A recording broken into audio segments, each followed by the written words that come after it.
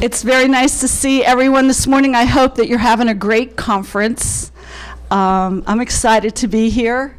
My name is Pamela Emery. I am working with the Office for Safe Schools. I am a consultant with them. I've been with PD about 10 years as a consultant. So it's just fun to be here. I have some interesting information for you. You've probably already heard about it. And I would like to introduce my partner in crime, Jean Kelleher. Hi, I'm Jean Kelleher, and I've been with the Department of Education for 12 years, going on my 13th year already. Started as the Family and Consumer Science Program Specialist, and now I am in the position of Manager for Program Standards and Quality Assurance. Pam and I have been working together for several years on the Career Ready Skills Continuum and all the other things that are available that we'll be sharing with you. So we're ready to get this thing started. Yeah.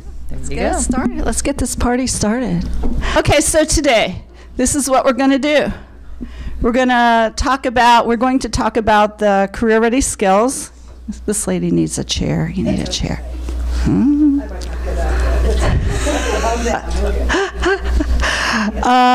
And we're going to look at social emotional learning through the career ready skills, because basically that's what they are. These skills are social emotional learning skills that are linked to employability skills, directly linked.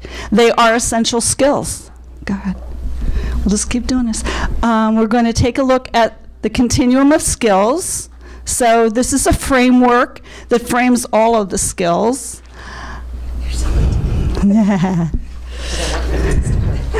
We're also going to, Vanna, we have a Vanna. This is so good.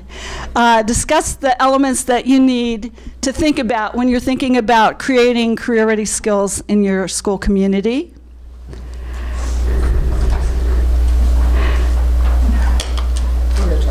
Okay, we're going to try another one? Okay. I don't know what happened to mine.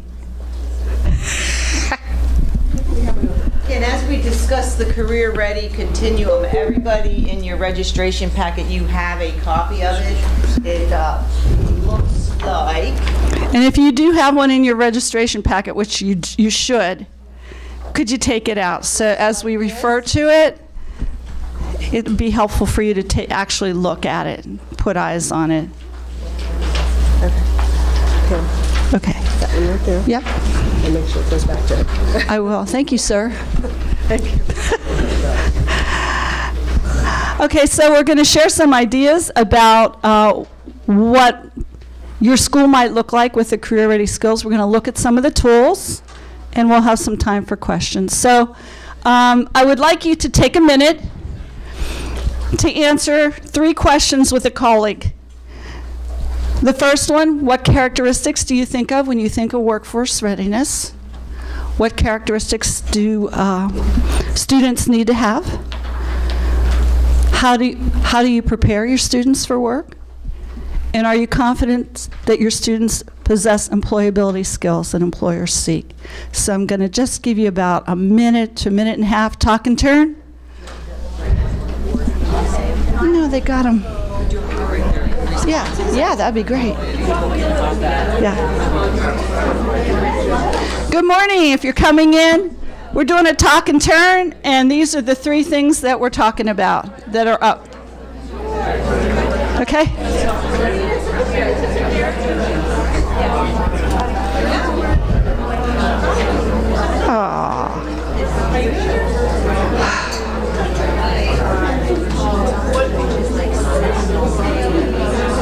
Okay.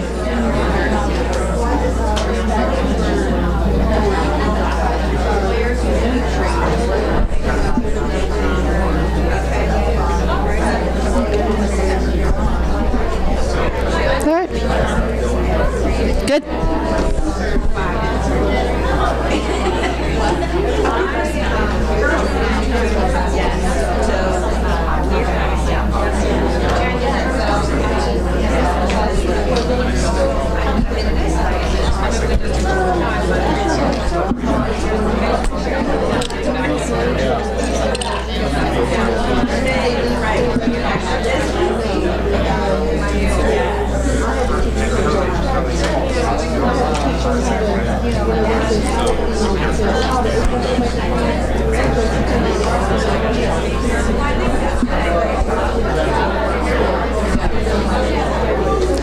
right, I'm going to bring you back. 3, 2, 1. Thank you. All right. The first thing I asked you to talk about were characteristics of what you think about when you think of workforce readiness. Could someone share? Attendance. Good attendance. Okay. Respect for authority. Respect for authority. Good. Empathy. Empathy. Communication. Communication. Yeah. Attitude. Attitude. Cleanliness. Cleanliness. Effort. Effort. Manners.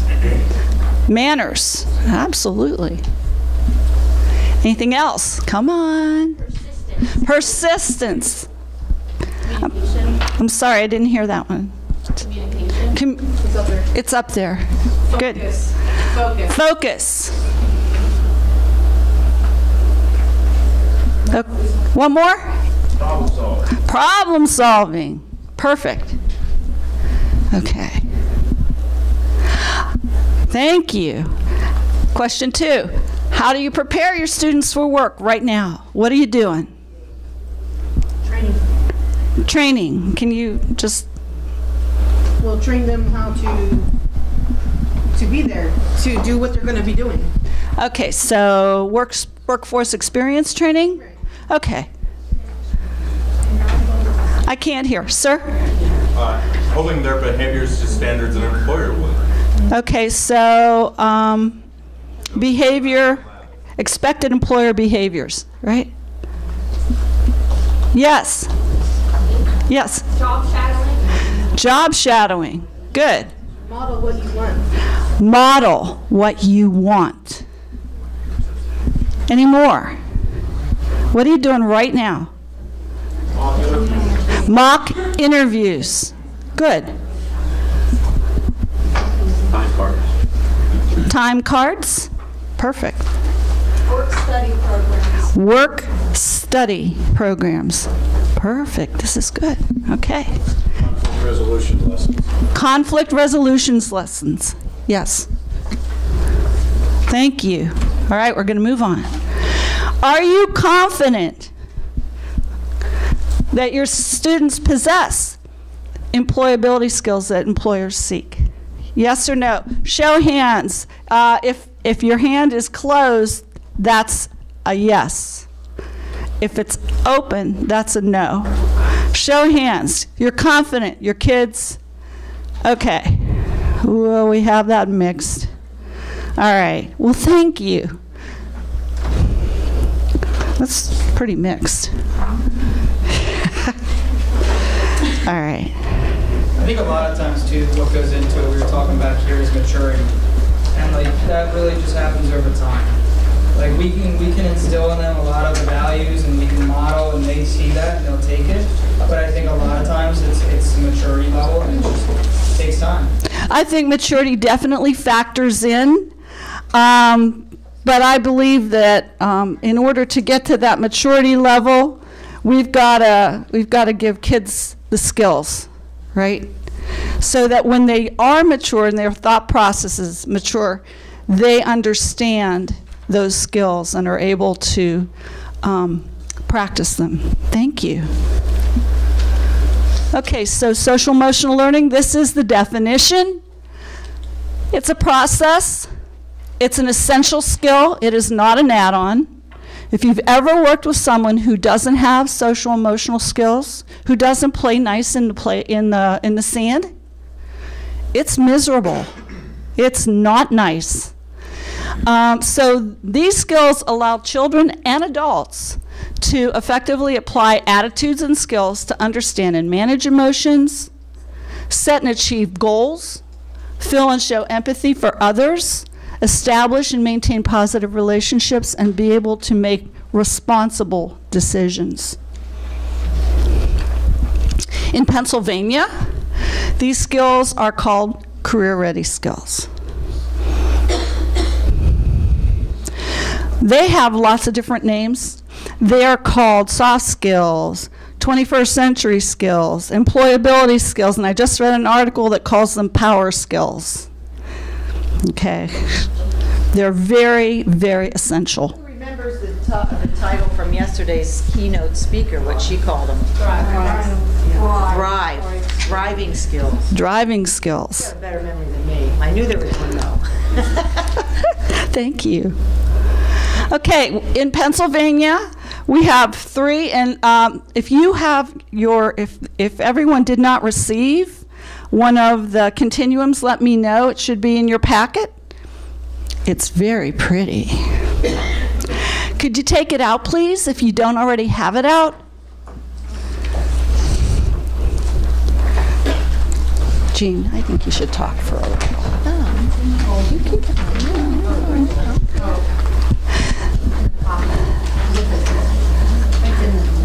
It should be right in your packet. Let us know if you don't have one. Okay. They have one. Okay. So there are 3 categories of skills. They are self-awareness and self-management. And when you think about self-awareness and self-management, these are the skills or the behaviors that should be happening for self-awareness and self-management. So our kids should be able to identify their emotions. When you think about your maybe preschooler, are they able to tell you how they're feeling? I don't know. Self-perception and identity. I'm a me.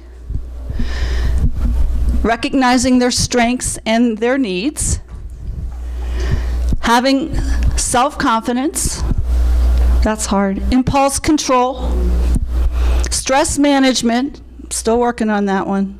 We are all works in progress, by the way. Self-discipline. Self-motivation. Perseverance. Goal setting. Organizational skills and self-efficacy. That's the first big bucket. The second one, I got to put this one over here. Second one is establishing and maintaining relationships. This is really important. They're all important. Perspective taking and empathy, appreciating diversity, and respect for others. And then social problem solving. There's your communication, the ability to socially engage, to build relationships and work cooperatively, the ability to solve problems, and to analyze situations prior to acting. Pretty important. So we know that right now these skills are demand everywhere. In the public, the expectation for schools is now to be able to teach cooperation, respect, and problem solving. Your district personnel, your office people, central office people, say that SEL skills are important. They should be taught to all students. Your principals in schools, I'm married to one, committed to developing students' social and emotional skills. Teachers are telling us that a greater focus should be on social emotional learning because they see the outcomes when that's not happening. Parents, 3 out of 5 parents, this is interesting, whenever they were asked, gave greater importance to kids being happy and not overly stressed than doing well in school. It's interesting. These are all research-based, by the way. Students, high school students told us that they would much prefer to be in a high school where social emotional learning skills were practiced. Why? There were less cases of bullying, of outing people, of conflict, more cases of just everyone getting along for the most part and being accepted in their schools. Okay. And then finally, our employers. We know that most of the jobs that are available today, all of the jobs, they require social emotional skills. And the mastery of those skills has outpaced growth of all other jobs in the job community. Okay, so I'm making a case. When these skills are integrated into lessons, we're not talking about taking a separate period where you work with kids in social emotional learning skills. We're talking about integrating the skills into what you're already doing. No one needs one more thing to do, okay? Here's some of the outcomes. When these skills are integrated and kids have an opportunity to practice them, teachers model them, and kids have an opportunity then to reflect a little bit on what they're doing, you're going to see an increase in attendance, in positive social behaviors, in engagement, and achievement. And the achievement, there were 2 studies that were done. One was done in 2017. One was done in 2011. The one in 2011 showed a sustained increase in student achievement by 11 points, 11 percentage points. The one in 2017 showed a gain of 13 percentage points, not for a year, but sustained over time. That's pretty impressive. Remember all the time whenever PSSAs came out and we lost our arts, we lost social studies, sometimes we lost health, you name it. And we did a lot of math and we did a lot of reading, right? So we did a lot of skill and drill. What happened? What happened? You might have had a slight increase for a year, but what happened? There were a couple of things. Kids started to really not like math and reading. And that increase, if there was one, was not sustained. Okay, and then when these skills are taught on a regular and sustained basis, you'll see a decrease in these things. Mental health referrals. Mental health is such a big deal for our students. Okay. And in the employment community, students who graduate that possess these skills, they're desired by prospective employers. Why not, right? They're far more likely to keep and advance their career. And there is the research to support that. So there's also an ROI, or return on investment. For every dollar that is spent working with kids in the area of the career-ready skills on a sustained basis, integrating them into lessons with fidelity. So if someone's planning a lesson, they look at their lesson outcome, they obviously look at the academic outcomes, and they look at the lesson process, right? And they're thinking about the process. What am I going to do? How am I going to teach this? When they look at that process in their Danielson framework, it's very easy, once a skill is identified that kids need, to put an activity in there or just shift an activity that helps kids to have that practice. And that's what PD is recommending, is that it be integrated into lessons. So how did all this come about? In 2015, there was an internal career readiness committee that was formed.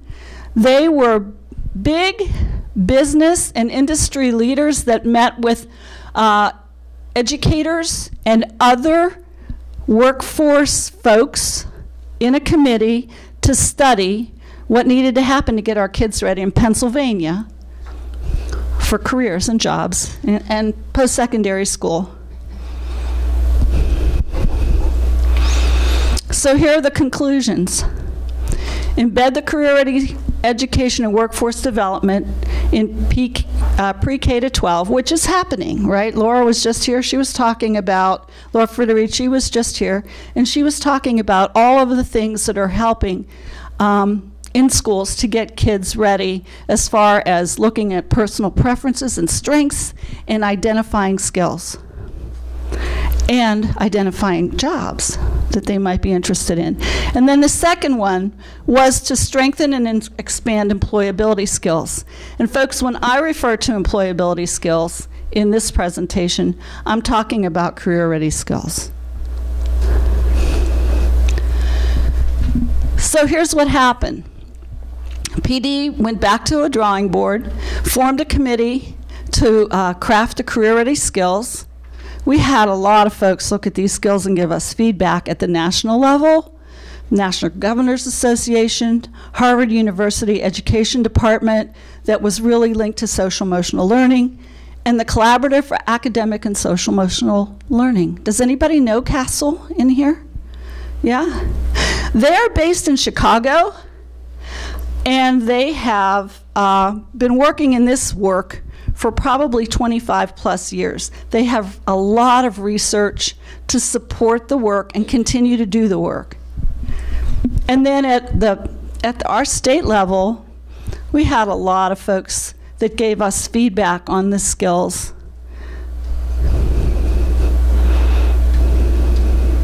So here they are again. So if you take your continuum and you look to the left, you're going to see three big buckets. You'll see self-awareness and self-management, establishing and maintaining relationships, and social problem solving. Okay? Yep.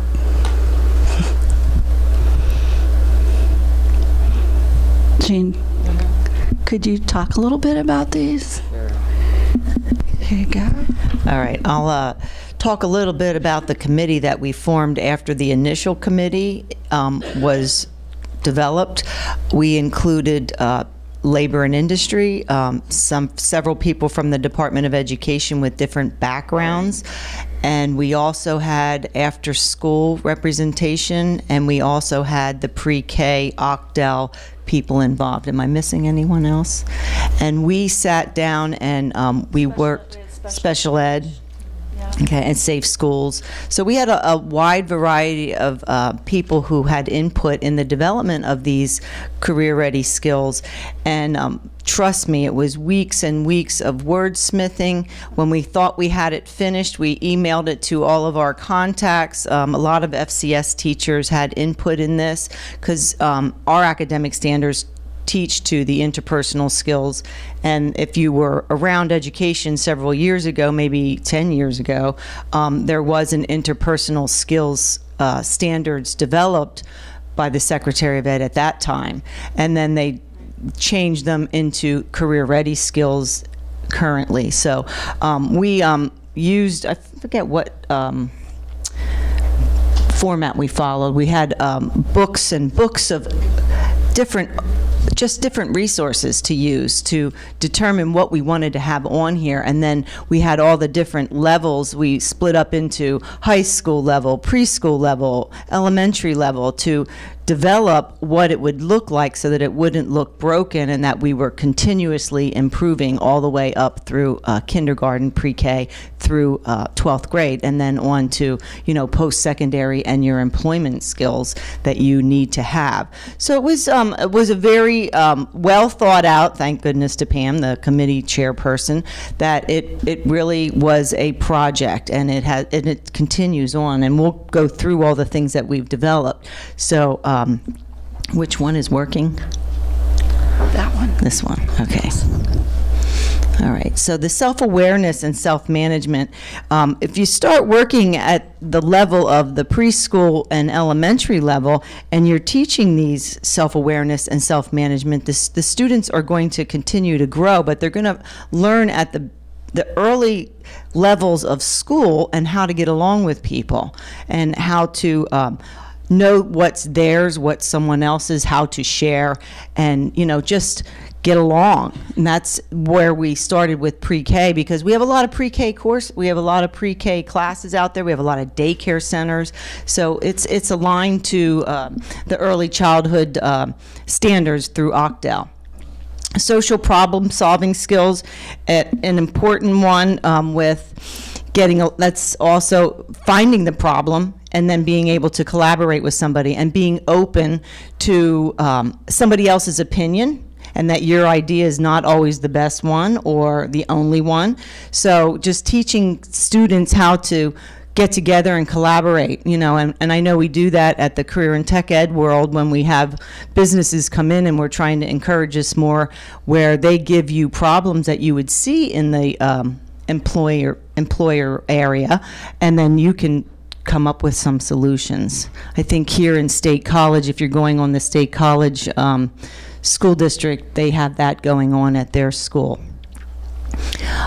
Establishing and maintaining relationships.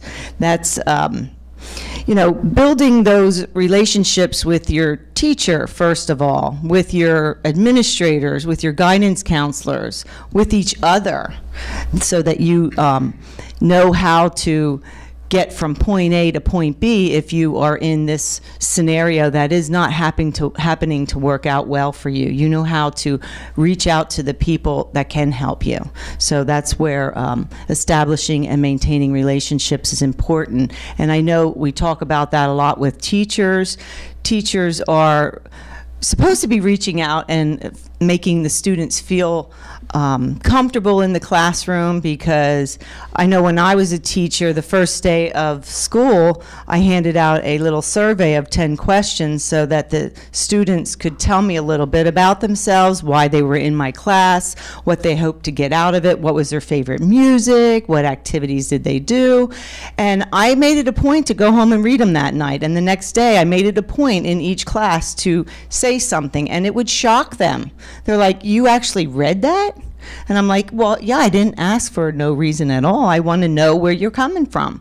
It was a funny story. I had a set of twins in my class. One was first and second period, and the twin came in 9th period. Honest to God, I knew they had the same last name, but phew, I'm bad with names. It took me, I bet you, a month to realize that. I said, "You had a different hair color this morning." I said, "Did you go over to the Career and Tech Center and get your hair done?" She goes, "Oh, that's my twin sister." And I'm like, "Oh, wow, talk about," and I'm a twin, so yeah, I was surprised with that. But you know, just trying to get to know who's in your classroom and where they sit. They sit in the same class. So skills for each of the domains were broken down, like I said, into each grade level, and we did work in those.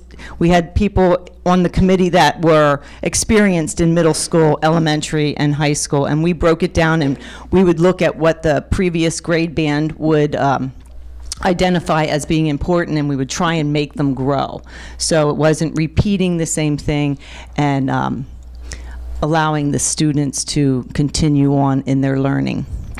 And like I said, they were aligned to the Pennsylvania Learning Standards for Early Childhood through the Office of OCDEL. It's like drawing a blank. It's the Office of Child Development and Early Learning. That's a partnership between the Department of Health and Human Services and the Department of Education.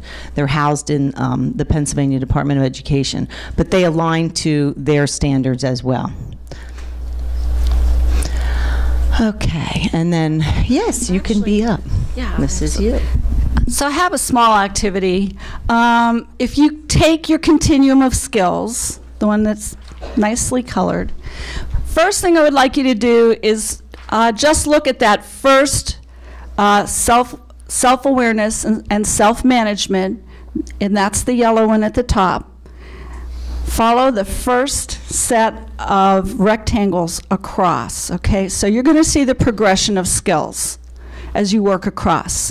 So I think the first one is identify emotions, recognize and identify emotions, label them, then express a feeling, identify and express a feeling, look at expressions of feelings within a context, so whether you're on the bus, you're at a dance, whatever. And then the final one, which are the ones that we want our students to be able to graduate with, evaluate behaviors in relation to the impact on self and others. So if you go across, you can see the progression of skills. If you pick a grade level band of students that you're working with, follow it down in a column, and you'll see the self-awareness and self-management, establishing and maintaining relationships, and social problem-solving skills of that grade level band. So please locate that. And then what's nice is you can see the relationship to the other grade level bands. And the way these work, they do work like standards. We don't call them standards, we call them a continuum of skills, because Pennsylvania has plenty of standards. And so when you're thinking about these, you need to be thinking about the progression. And the expectation is that these students acquire, be able to know, understand, and do the skill by the end of the grade level band. Okay, so up in front of you is another reason why we felt these were so important, not only in schools but in the workplace. When I went to school, I was asked to do a lot of memorization. I was able in math to do a process and come up with an answer, period. And if it was right, it was right, and if it wasn't, I had to go back and do it again. Okay? Now in math, look at the shift in our schools. We're asking kids to be able to really understand a problem and what's being asked of them when they're thinking about that problem. They're going to have to be able to represent that problem symbolically often. They're going to have to use problem-solving skills. They're going to have to be able to recognize patterns. They're going to have to be able to synthesize information, pull it from here and here and here. They're going to have to be able to explain their thought process and how they got to an answer or got to a place where they had to stop because they were stuck. Very different from the education that I received. When I was in reading, I had a reader. I had to have nice handwriting. I had a spelling list. I had to look up the words and define them. Sometimes I had to use them in a sentence. Very factual information. Now we're asking kids to look at things more critically. We're asking them to justify their answers. We're asking them to think about something that they read and maybe engage in a debate with others around the protagonist. Very different. So I think that has to factor in as well. So we did a lot of aligning in the work that we did. These skills are aligned to the career education and workforce standards. They're aligned to the business standards. They're aligned to the math, science, and technology practices. They're aligned to Danielson. There's a lot of aligning. Just about every subject area, library, the arts, all of them. One of the things we did was we aligned to the National Network of Business and Industries Common Employability Skills. The folks that work in that national network are folks like Walmart Corporation and other large and small. I think Amazon is there, okay? And they gave us a framework to look at about what employers expect when they're hiring our kids. So that's the front of the paper or the document. There's the link. And then they identified 4 broad domains, and we aligned to these: personal skills, people skills, applied knowledge, and workplace skills. Okay? So in the personal skills, for instance, there is integrity, there's initiative, there's dependability and reliability. And then behind this page, this is a 4-page document, are the descriptors of what dependability looks like in the workplace, what integrity looks like in the workplace, what teamwork looks like in the workplace, communication. Why did we do this? Remember that committee in 2015 that I talked about? They told us, we can work with your students in teaching them job skills and teaching them the technical job skills, whether it's McDonald's and how to put a hamburger together, for instance, or whether it's a public relations job and there are specific steps within that job that are expected.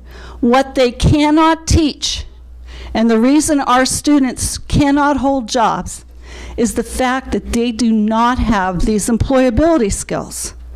This is what sustains a career. And these are the things that our employers in Pennsylvania and across the United States have told us we can't teach. They can say, you need to be on time. You need to dress appropriately. You can't tell a customer to talk to the hand. But if folks don't, if those students don't pick that up, if those young employees don't pick that up, they're out. Okay. Let me see if I can get this.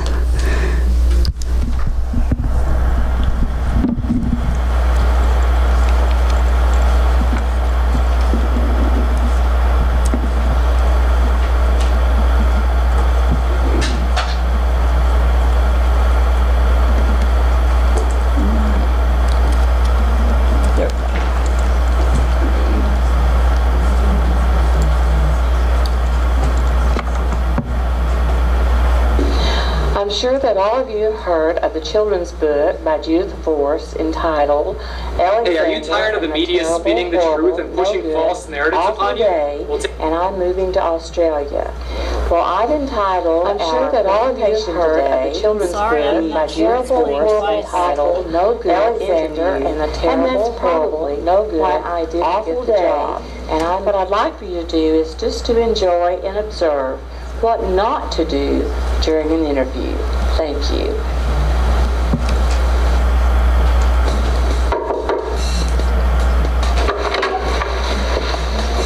Hello, Jenna Smith. Hello. Okay. Dawn. Hurry. Now, who's John? That's my boyfriend. Hold on, he's so slow. Let me tell John quickly down to the lounge because I like to do one-on-one interviews. Okay, John, hi.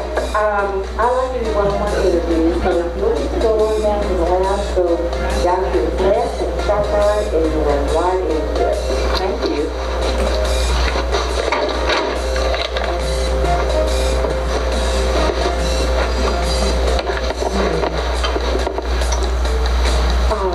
What's your purse? Okay, Janice, I have written down several questions, and I asked the same questions to all the applicants. Okay, hold on just a second. Hello? Yeah, let me text you back because I can't really talk right now, but I can text. Okay, bye-bye. Okay, where was I? I write down the answers so that I try to be very objective. Are you ready to start the interview now, Jenna? Okay. Okay, carry on. All right. Before we get started, I have asked you to bring me a list of references. Do you have those for me? You know what? Hold on just a second.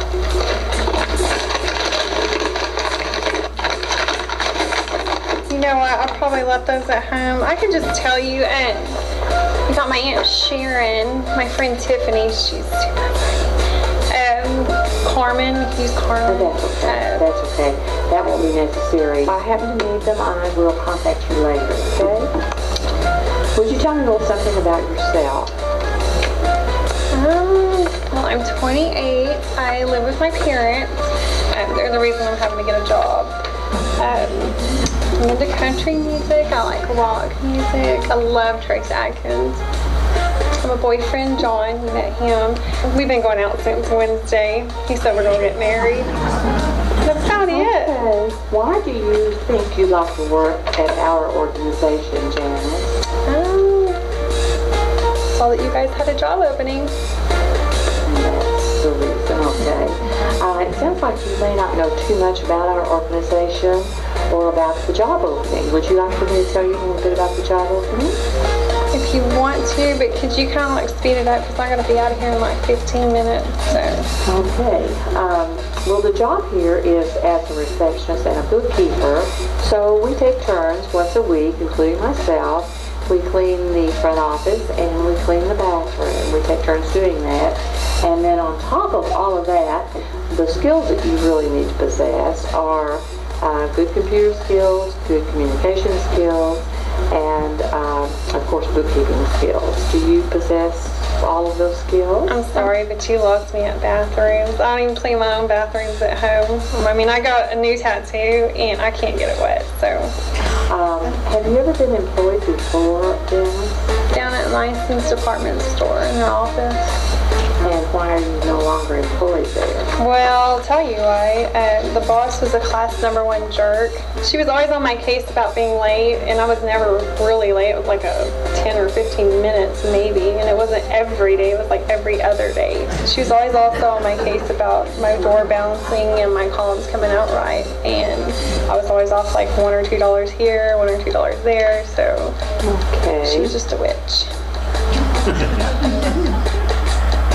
Okay. How long were you employed there, Janice? About a week or two. Okay.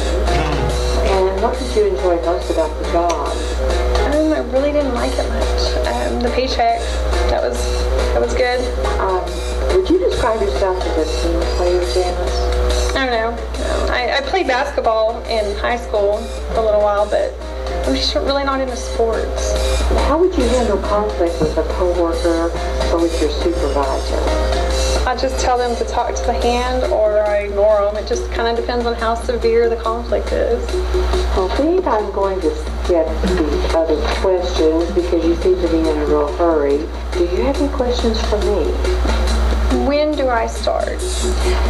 Well, actually, I have a lot of other applicants to interview, so I have not hired anyone yet. Well, can you tell me what my pay is going to be so I can tell John? Well, like I said, I haven't hired anyone yet, but I will be notifying both those who are hired and those who are not by letter within 8 to 10 days. And I think this concludes the interview, and thank you very much for coming. Can you take care of that for me? Thank you. John, I think I got it.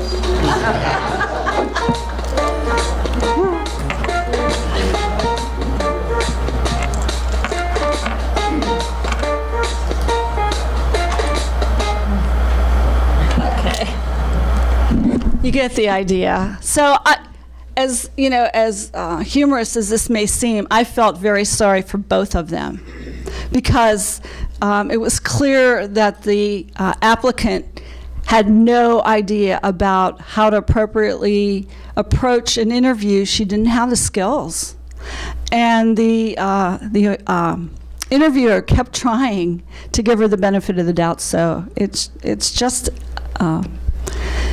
one reason that these are so important. So on your continuum, I'm going to take you back one more time to those 3 big buckets on the left. Below those are those aligned skills that we used the National Network of Business and Industries employability skills to align to.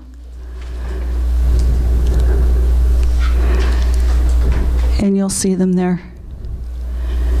There's another way to look at them as they're represented on your continuum. So I wanted to spend some time. We have a lot of tools. You're probably like, really? What am I going to do with all this stuff? How am I going to do this? Our team has spent a great deal of time most of us, I think all of us, have worked in classrooms. We've been teachers. We've worked with students. We understand the demands of the day. We understand the preciousness of time and planning. So keeping that all in mind, we developed some tools. The first thing I want to show you is the introductory document. And all these are available. If you just do a search that says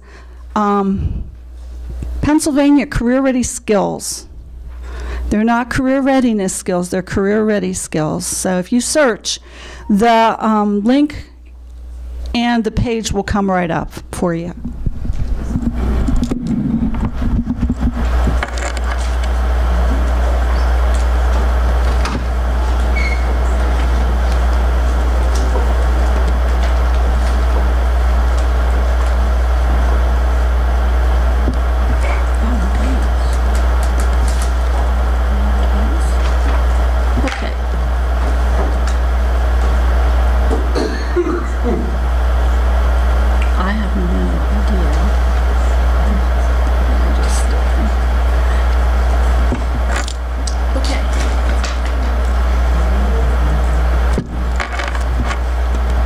So here's the introductory document.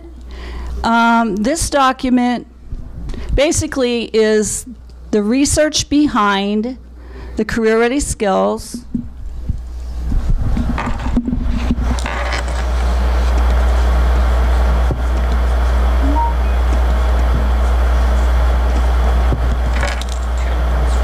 Yeah, it won't let me advance it.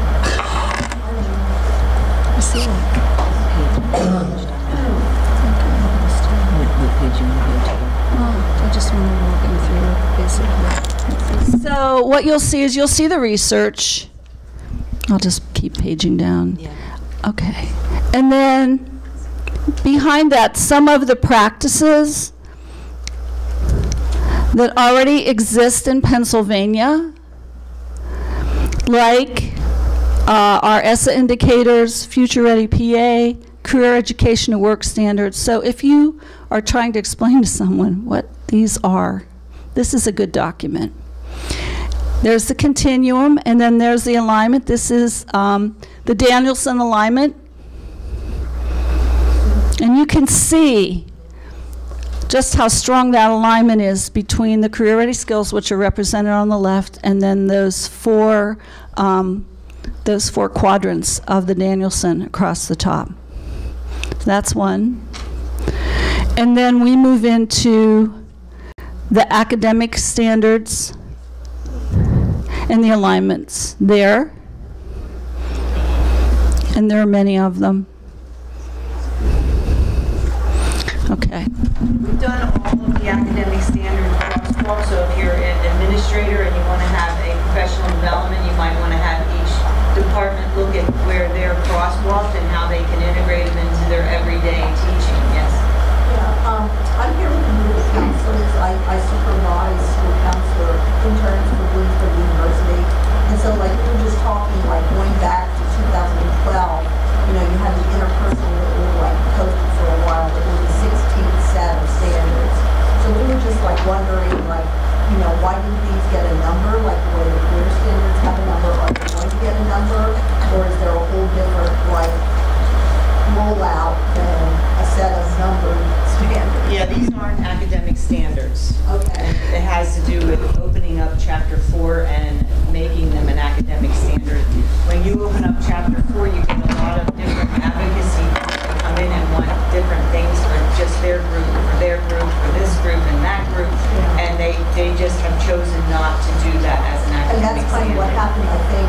Well, what happened was they were posted as an academic standard, not under Chapter 4. But here's if you're teaching interpersonal skills, here's some standards to follow.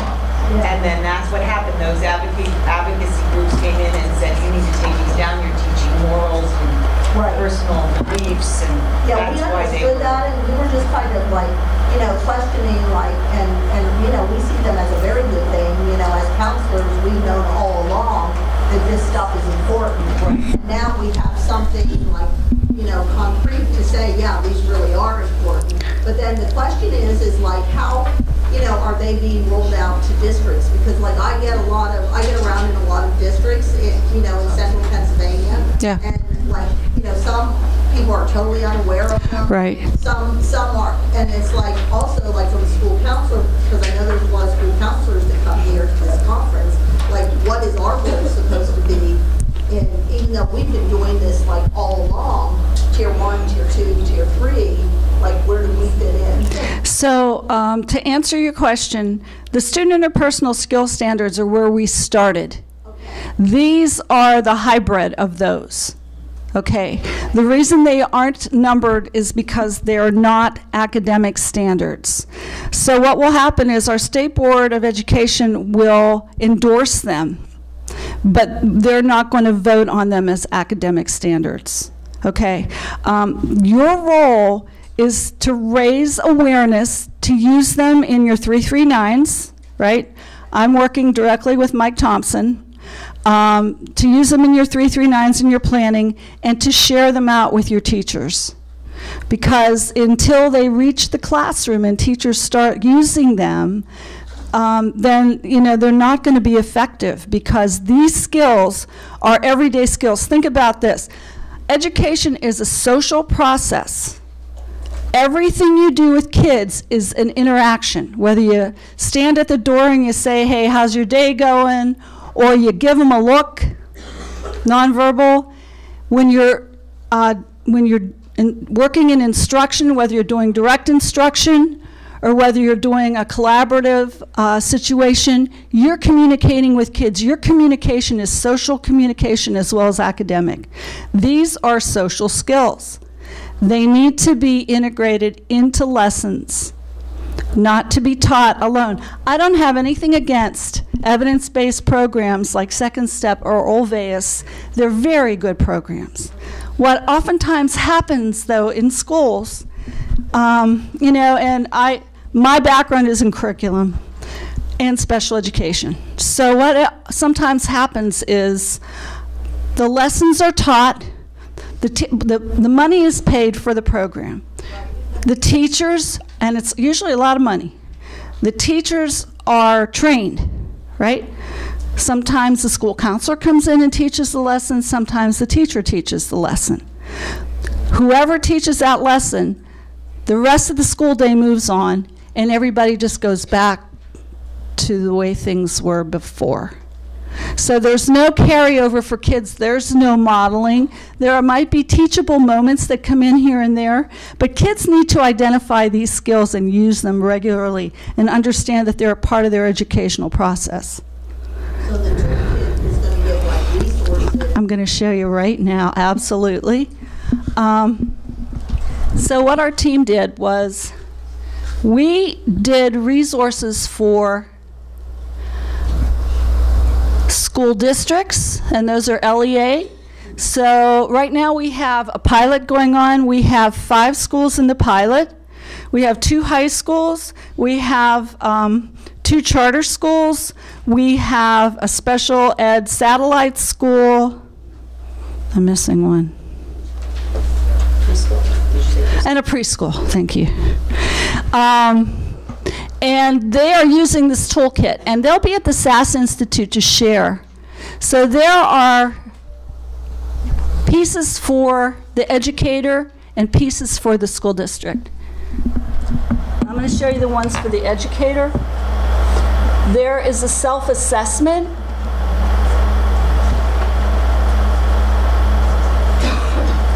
And all school districts have been mailed a poster that's larger than life, 3 foot by 4 foot.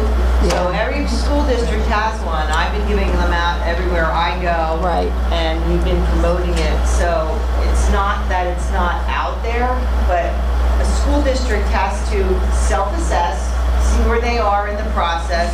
We've created tools to help you implement it, assess yourselves, and grow from it. So we have a bunch of resources on here. We have resources on what their videos, what it would look like in the classroom, how would the teacher model it. So there's lots and lots of resources. It's just a matter of going there and learning about it.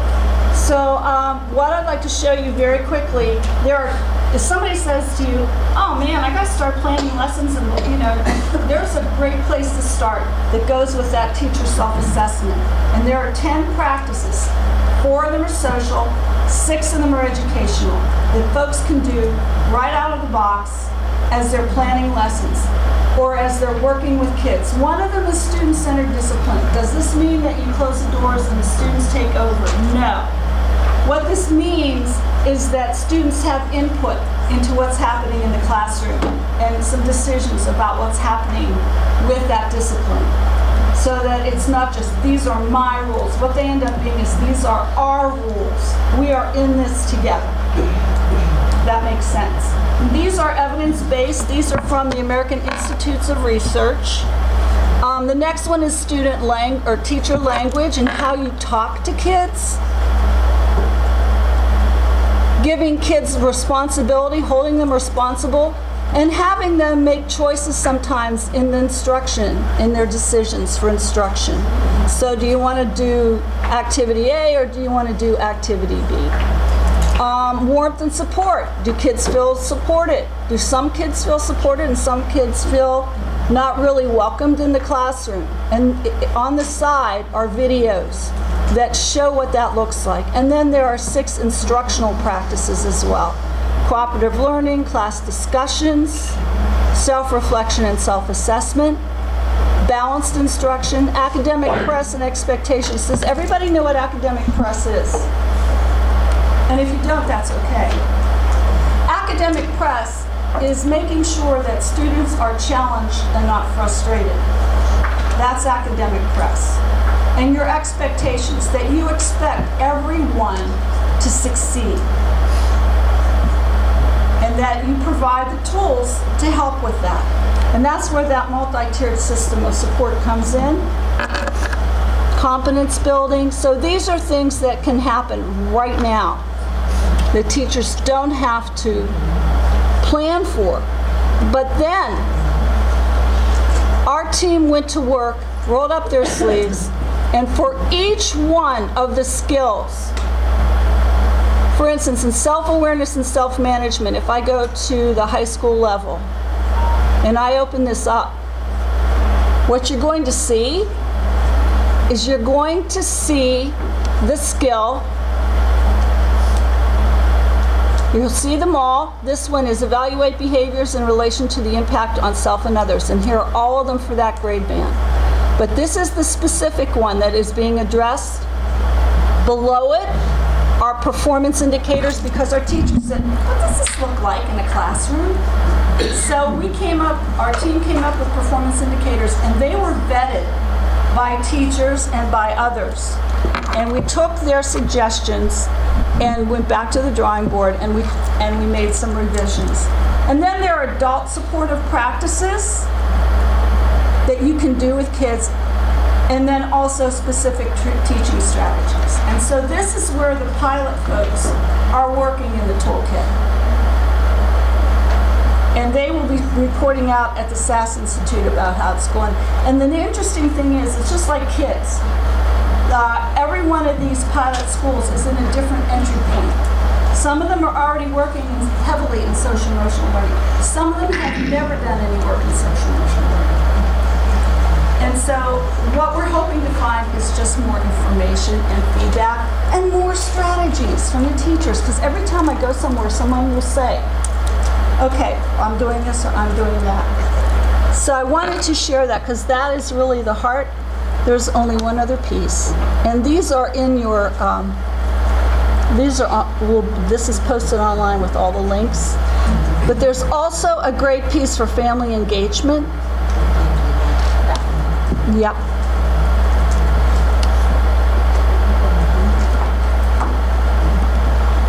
It won't let me. Yeah.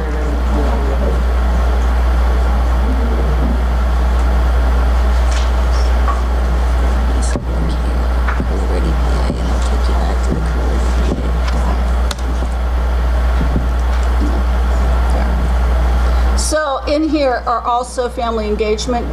No, it didn't. There's no back.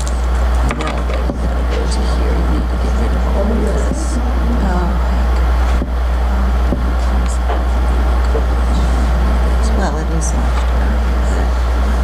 Should take you back to the Okay. So, if you were here for Laura's presentation, this is her page, and here's the link to the page that I'm talking about as well. There's the continuum. The family resources are excellent. I would just like to leave you so that you can get to lunch with just a couple of things. We have coming out, so the kids will be able to be part of their learning in this area. We have ICANN statements that were just vetted through the department. And what that will do is those portfolios that you folks are working on for the career exploration and decisions in careers. At graduation time, we will have a document that shows what students can do in the area of the career ready skills that they can share with their employers or prospective post-secondary schools. And we will be working in the area of mini badges as we go along to award to kids. So that is being done. And so I guess the questions I have for you is, how will you share this information back with colleagues? Will you be able to share the resources that are available with the career ready skills? Can career ready skills activities be used as evidence in a portfolio? Depends on the activity, but sure. Because these two things, thinking about careers and doing the exploration and decision making, and then working within the employability skills that I've shown you, are not two separate things. They are integrated, and our employers keep telling us that we need these skills, we need these skills, we need these skills. All right. Any questions for me? Or for Jean?